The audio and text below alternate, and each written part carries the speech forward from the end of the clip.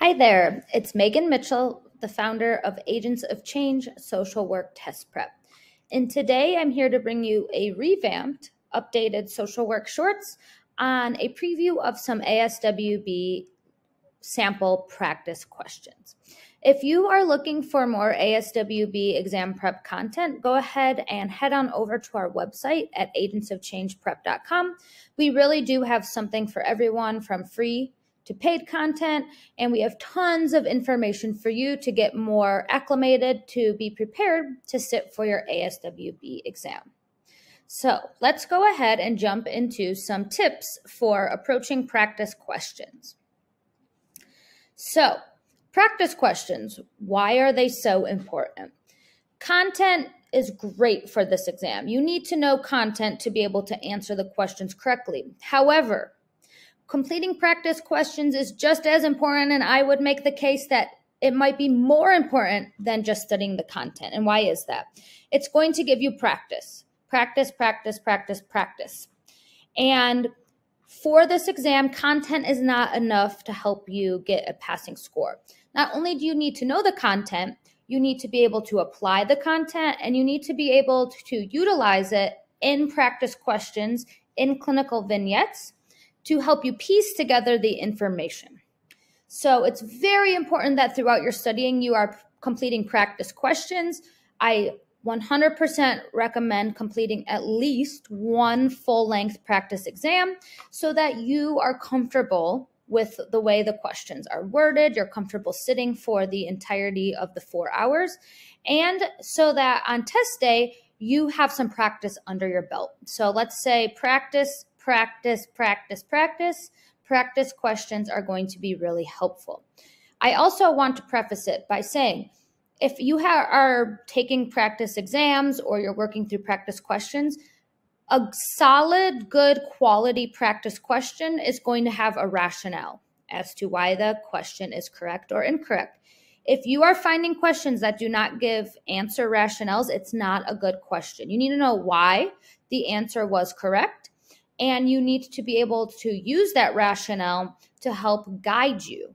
So you really need to make sure that you are finding quality, solid practice questions to work from.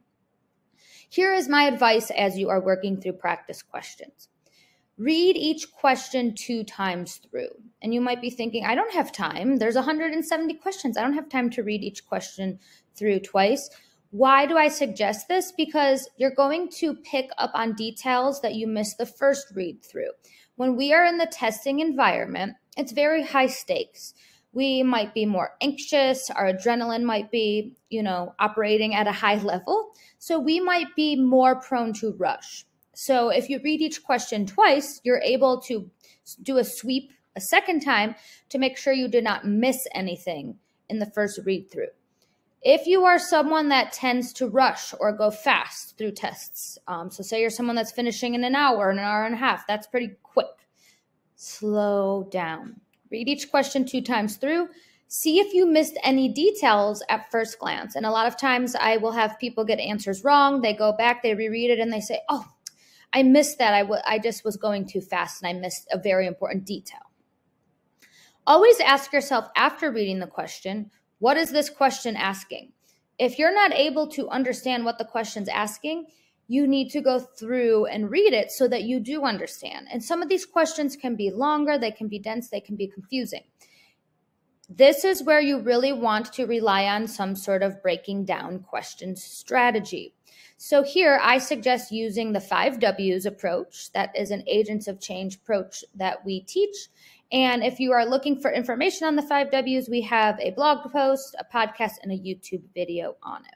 So make sure you have some sort of strategy for pulling out important details and being able to synthesize information as you're reading practice questions. Lastly, read all answer choices before selecting an answer. This is also a good tip if you're someone that tends to rush. So you don't want to automatically say, I know the answer is A, I'm going to select A and move on. Every word matters on this test, and there could be the slightest variation in answer choices. So you want to make sure that you're reading all answer choices before selecting an answer and thinking about all of the answer choices. Similarly to how you pull out information in the practice question STEM. And the STEM is just the wording that is giving you to answer the practice question. You want to make sure that you're equally spending your effort reading the answer choices before jumping to a conclusion, selecting an answer, and moving on. Also, do not leave any answers unanswered. You will get it wrong if you leave questions blank. So if you are stuck, make your best guess, but please select an answer, because even selecting your best guess is better than leaving it blank. So make sure that you are not leaving any questions blank, because those are going to be points that you get off. So let's go ahead and do 3 practice questions together here. Okay. Number 7. A new policy is being proposed in a town that could significantly reduce access to mental health services for low-income populations. As part of the policymaking process, there is an opportunity for public comment. In line with the NASW Code of Ethics, what actions should a social worker take to address this issue?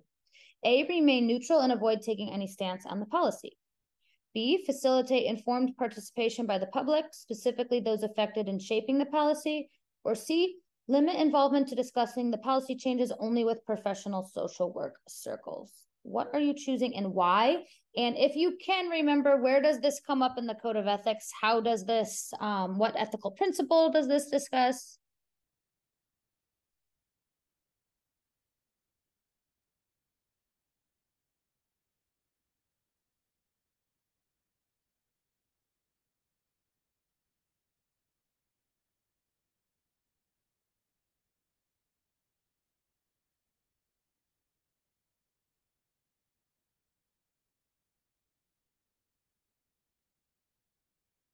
Give you a few more moments and then we will go ahead and start eliminating. This is a 3 answer choice. You have A, B, and C choices here.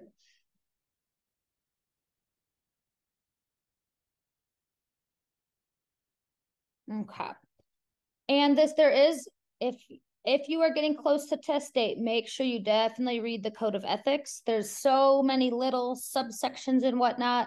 And we do have to promote social justice.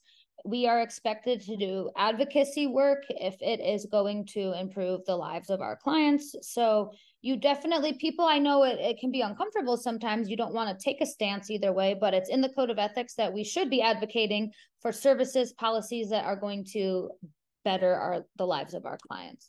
And why is that important? Why is it important that we use our voice for that purpose?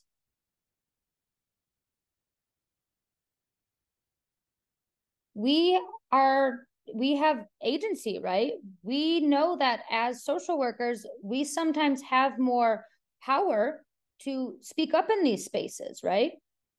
And we're supposed to advocate for social justice, right? So that is part of it. So this is not the best what the Code of Ethics says. Remain neutral and avoid taking any stance on the policy. Why should we just remain neutral, knowing that it's going to affect low-income population and those that need mental health?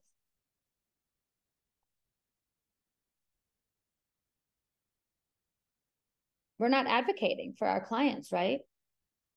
We know better. That's basically what I like to say about that one. Why should we only discuss it with other professional social work circles? You could definitely do that, but why would that not be the best ethical action to take?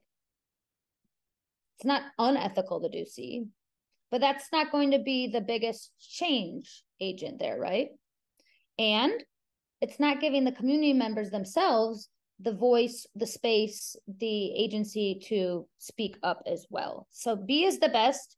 You want to get the public to participate if possible, right? That might require work on our part. We might need to do a grassroots movement. We might be going door to door. Do you know that this policy is being proposed? We'd love for you to come and speak at, city council. And we want them to participate in the discussions as well. Any questions on this one?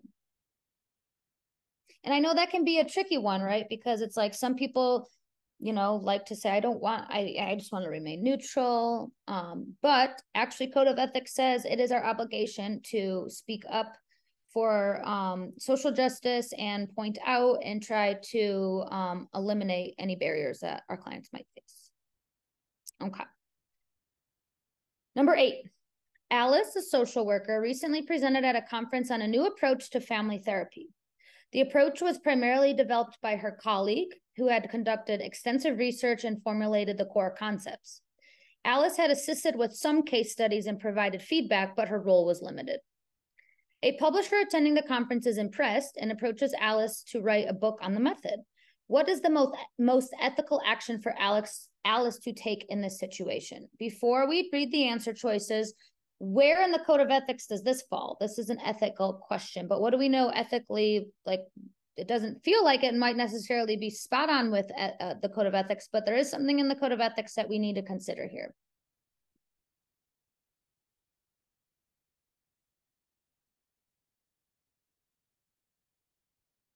And this is one of those little tiny sections in the code of ethics that has like 1 or 2 sentences. And it comes under responsibility to colleagues.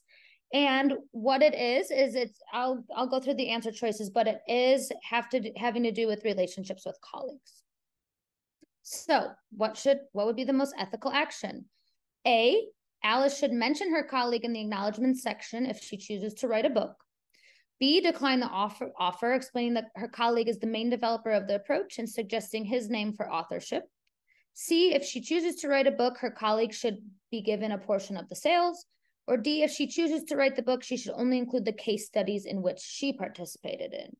Ethically speaking, we have a responsibility to our colleagues. What makes the most sense and why? What makes the most sense and why? And remember here, it says, what's the most ethical action? And with ethics, I've done a lot of ethics training. We often learn you either do this or you don't do that, but there's so much gray area in between, right? That's why we have to do ethical decision making, and it's not always black and white. There might be some gray area too. So what would be the most ethical action and why?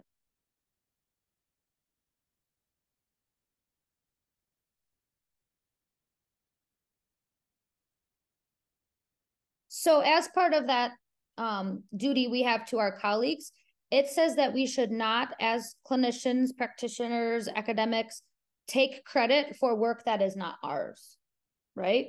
So we do not take credit for work that's not ours. Why do you think we should not? I mean, it makes sense, but from an ethical perspective, why should we not take credit for something that we did not do?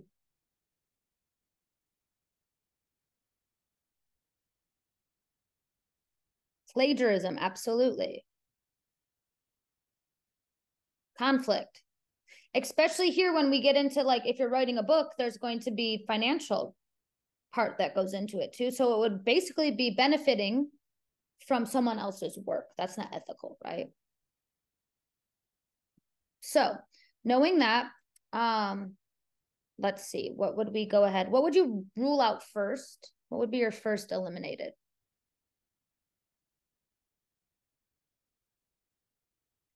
Mentioning the colleague in the acknowledgments would not go far enough at all, right? Like, no. Imagine if you did all this research and then someone wrote a book and put a little line, thank you to so-and-so for your contributions. No, that would not be ethical. That's not, giving credit where credit is due. A is out.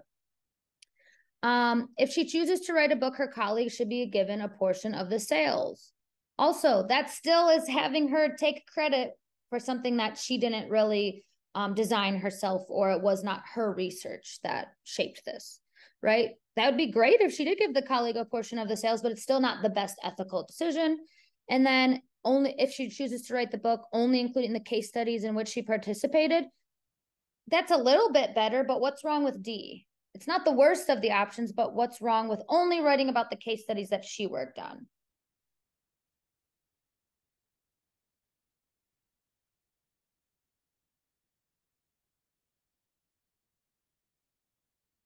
It still leaves out the colleague, right? She had a limited role, so she is not, and really what this comes down to is she is not an expert on this approach to be able to report on it, write on it, that type of thing.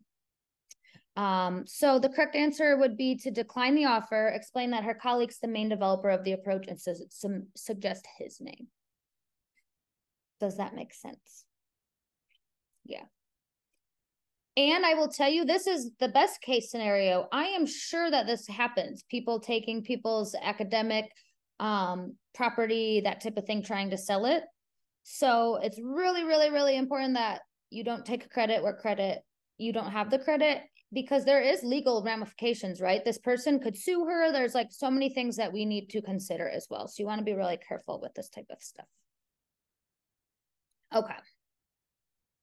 Now we have a LGBTQ question. Number 9. A social worker meets with a new client, Jamie, who identifies as agender.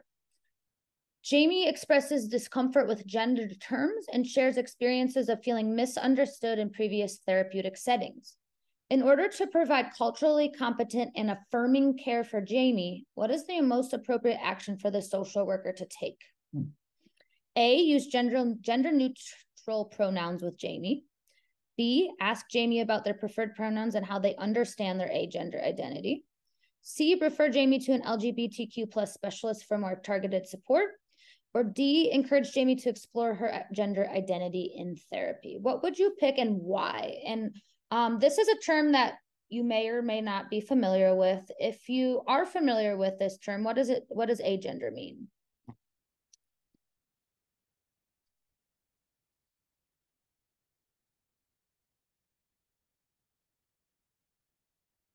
It's not to be confused with non-binary. Similar, but different.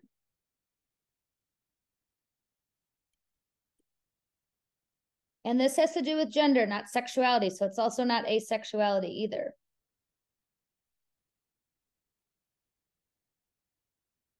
So I'll give you a few more minutes of this.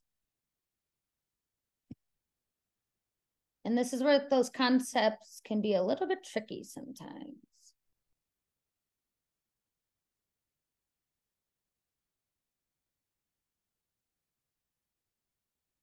Okay. So what agender means is not feeling that you have a specific gender. So it's not that I don't feel that there's a gender that fits. It's more that I don't see myself as either gender type of situation here. And I'm trying to find if I can find an example. So here they might not want to be gendered in any sort of way. So the concept of gender is not something that they feel fits their gender identity. So what do we do here to be affirming and culturally competent? So what do we think? What is your answer choice and why? Why are you choosing what you did?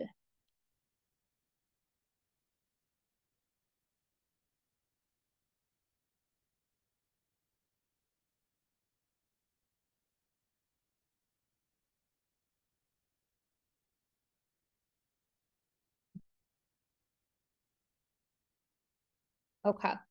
So what do we do here? D is not correct. Why? Why are we not going to say, you know what, I'd love for you to explore this more in therapy?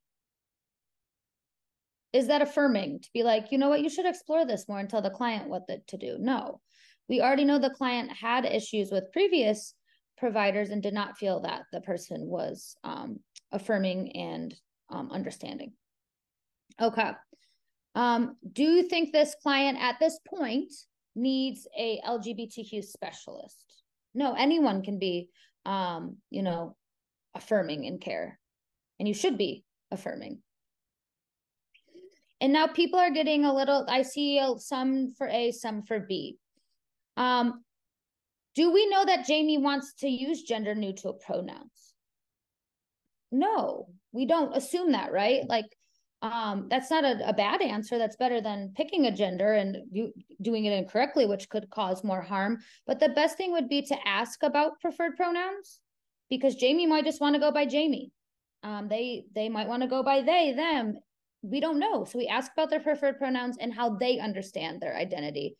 And I think sometimes as clinicians, we get uncomfortable with asking. We don't want to offend the client, but we are actually offending them by not clarifying and not asking. It is totally okay to show curiosity and make sure that you are asking up front so that you don't run into any situations where you are misgendering or causing some sort of harm to the therapeutic relationship. Any questions about this? Someone said their job says that they should not ask, and you might have agency, depending on, you have to know this too, depending on where you are in the United States, we know that there's some definitely anti-LGBTQ legislation out there. We always go by code of ethics for the test though. So it is not setting specific code of ethics is national. Any questions on this one? This can be a little bit tricky for because it can be an uncomfortable conversation. Okay. Last one, number 10. Any questions about number 9? How many of you have heard of the term agender? It's definitely not one of the more common terms in the LGBTQ plus space, but it's important that you know it because there have been people on this exam that say they were not prepared for these questions. So definitely check it out. Okay. If you are looking for more ASWB study content, like I said at the beginning of the video, check us out at agentsofchangeprep.com. If you have any questions, you may email us at agentsofchangeprep@gmail.com. And as always, we want to thank you for tuning in. And remember, this test is hard, but you can do hard things. You got this, and I commend you on taking this next step in your studying journey. Thank you.